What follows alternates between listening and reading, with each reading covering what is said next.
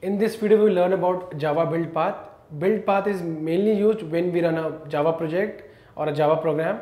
Java build path generally consists of jar files, the dependent classes. It also consists of the libraries which you can export from other projects. So let's see how we can access Java build path. For that, just right click on a project. Here you can see now we have to reach the properties. Right now you can see Java build path is visible under properties for department application, that is our project. Here you can see under source, you can easily change the folder name, the source folder name, or you can also see different settings from the left. Here you can see you can add a new folder.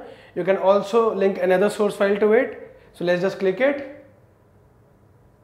Here you can see you can easily add a new folder from here, or you can also select the source folder, but right now we will be keeping it as a default. Here you can see the second option is projects. Under projects you can see none of the projects is visible because right now we haven't linked our project to any other project. If we linked it, it could have been visible here. On the left you can see you can add a new project from here. Right now we only have a single project, so I can link in my project, my current department project with the employee project, but right now I'll keep it as it is.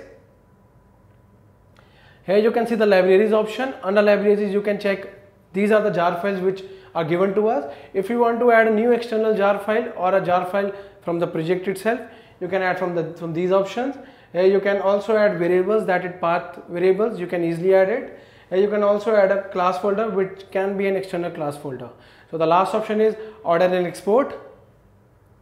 If you added a project here, you can easily see some options here for order and export your libraries. Here the libraries will be linked. Here the libraries will be exported according to orders. So you can also set it from here. If you added more than one library here, you can easily arrange them with up, down, bottom options. So in this video we saw what is a Java build path, how we can access it, and how we can do some changes in it. Thank you for watching.